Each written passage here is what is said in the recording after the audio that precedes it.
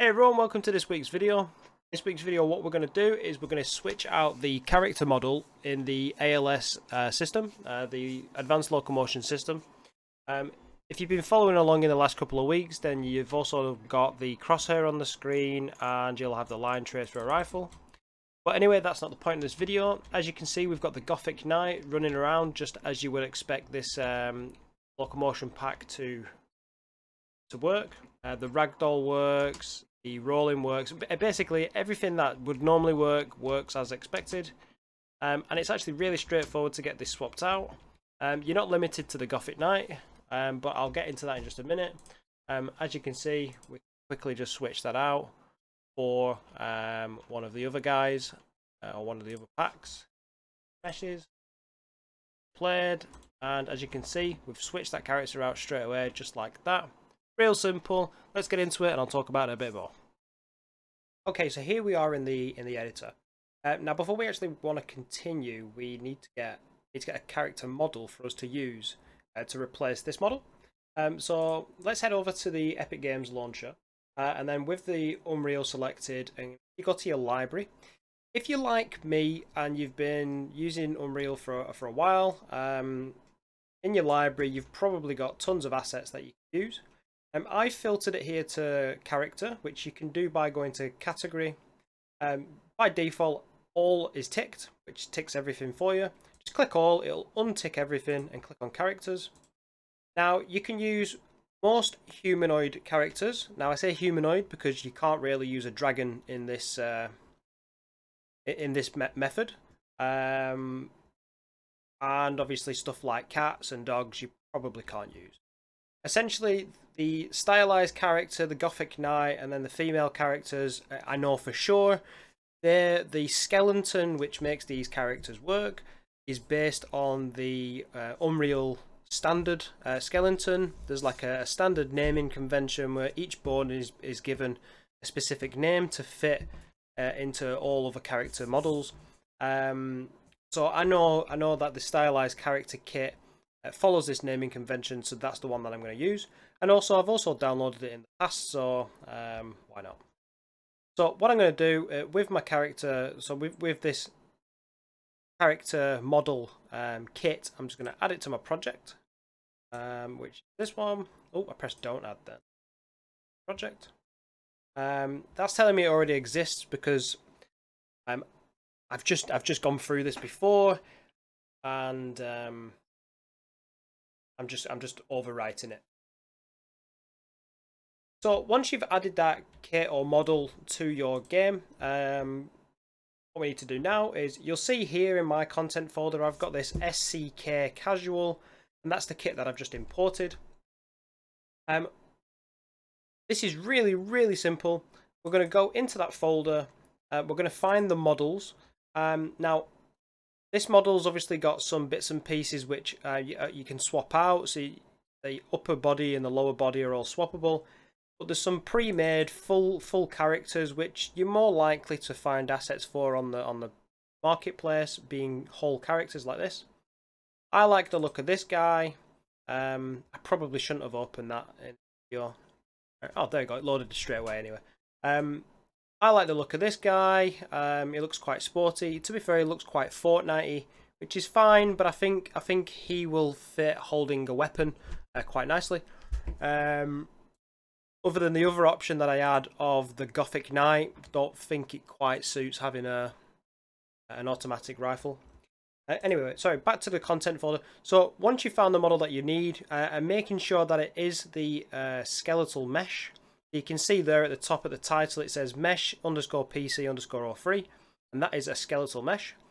With that being said, you want to right click, and this is super simple. Under skeleton, you want to assign skeleton, and then because it follows the same naming convention or the bone convention as the UE4 standard, you can see here that the ALS mannequin is an option. We're going to select that, and you can see here that the currently selected and the target bones, they match typically all the way down. Once you're happy with that, press accept. And now essentially this mesh can be assigned correctly to our character. So with that being said, we're going to go back to the all folder, go to our content, go to our ADV Locomotion folder, blueprints, character logic.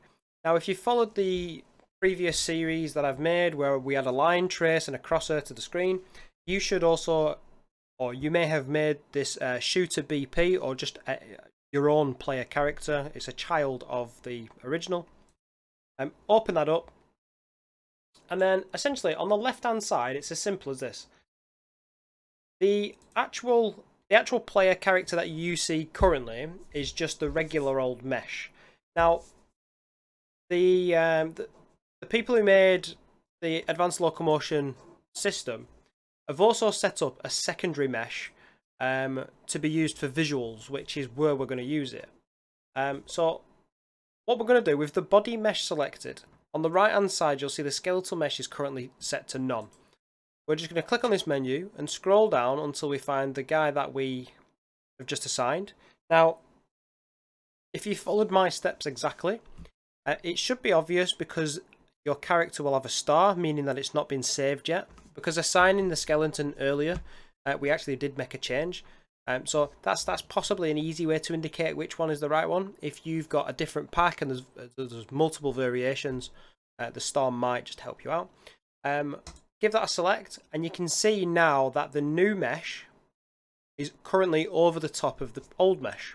So all we need to do is we just need to go to the original mesh, which is the original mesh, I guess. And in the search, you don't have to use a search, you can scroll down, but it's easier to search. In the search bar, we're just going to type in viz for visibility, and under the rendering you'll see visible. Untick that and you'll notice the original model disappears, leaving the new model that you've imported. And you can see that the animation has already synced up, because essentially it's just a body double for the original character. And that's really it. So now you can press compile and save. You can press play in the game, and your model should work exactly how you'd expect it to. So we can roll, we can jump, we can ragdoll, get up, we can get our hands tied, we can have a pistol. Again, if you followed along with the previous videos, you'll have a line trace in there which follows the crosshair, so you can shoot. Everything works as it should. And then if you jump onto a wall, the mantle works. And that is pretty much it. You should be able to do this with every model which follows, like I said, the UE4 bone system. Just to make that a little bit more, just to talk about that a little bit more, let me go into the casual folder. You can see here that they've got a mannequin, a character, a mesh, and then here the UE4 skeleton. This is the original UE4 character. And you can see here on the left hand side in the skeleton that it's got pinky, index, hand L, lower arm L, and this is like the basic hierarchy for the skeleton. This is the naming convention for each bone. So now if I go back to the content folder and go back to the SK casual, and then go to their models, and I think it might be under pre-made. No. Yeah, let's just open this one up again. So this is the model that we picked, and you can see here already on the left that it's got all the same names. You know, we've got pinky, hand L, lower arm L, and because it follows the same naming convention, this just works straight away without having to tweak anything, and you can just right click and assign skeleton, and it's that simple. If it's quick and easy, what I'll just do here, I'll add the Gothic Knight to our project as well, and I'll just reiterate that. Oh, is this one not available for? Oh, okay. That says it's not compatible with version 5. Let's just try this. Let's go to show all projects, and let's just try and force it in there. Yeah, it's not compatible. We'll do 4.27. Add to project. What I've just done there is I've actually forced a non-compatible asset into a newer version. I have made a video on that previously, but it's as simple as that. I can't guarantee that everything will work 100% smoothly with this character now. I thought that this character would have been compatible with 5. Let's just see if it works. The chances are that most things will work. It's just that they have probably not been tested completely in Unreal 5, so therefore they don't say that it is compatible, but there's a good chance that everything will work. So in the GD night, I'm going to look for the meshes, and I'm going to find which is my favourite night. Have a look at this one. I think it might be the V. Okay. Okay, I knew the shaders were going to compile. This is what I was worried about at the beginning with the other character.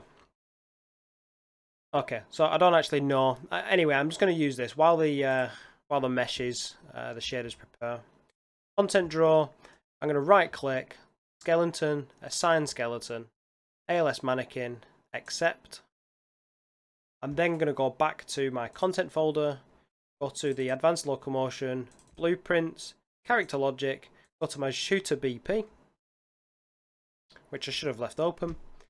I'm going to go back to the body mesh. I'm going to go over here to the right hand side, and now I'm going to look for my Gothic Knight. I think it was VB. There we are. And again, because I've changed it, it's now got a star next to it, or an asterisk, just saying that it's not been saved yet. I'm going to select that, go back to my viewport. I can see that that's loaded in there now. Hit compile, hit play. Let's test this out. So some of the meshes haven't loaded in, so he's going to look a little bit funny. But as we can see, he sprints, falls over. A little bit, I do apologise. I don't know if this is just glitching because of the compiler or because or what. So I do apologise. This will look a little bit choppy on the video, but okay, that's not very pleasant to look at. But as the assets load in here, you can see that most things will work. You can mantle. I can see his assets updating as we're playing here. So yeah, that's really ugly to look at. But as you can see, even though it wasn't compatible, this is loaded in as well. And that is pretty much it for this video. This week was a little bit shorter because I am a bit stretched for time. I've been very busy this week. But nonetheless, I hope this was of some use to you all. I'd like to mention that my Discord servers are more functional now. I've put some rooms in there for the time being. I just need to get some people in there so we can start chatting. If you've got any questions about the videos that I make, feel free to leave a comment, or also contact me in the Discord. That's what it's there for. I have Discord on my phone, so there's a good chance that I can reply most of the time. Also, I have started streaming on Twitch a little bit more often now. I'm not going to say it's regular, but I'm trying to get on there as much as I find the time to. It's typically 8 PM GMT, which might be like a bit earlier for people in America, but that's really the best that I can do with the time zone, just to try and cater for the most people as possible. If you like the video, please give me a thumbs up. If you like watching this type of content, consider subscribing. I make videos every week. And that's enough talking from me. So thank you for watching, and I'll see you in another video.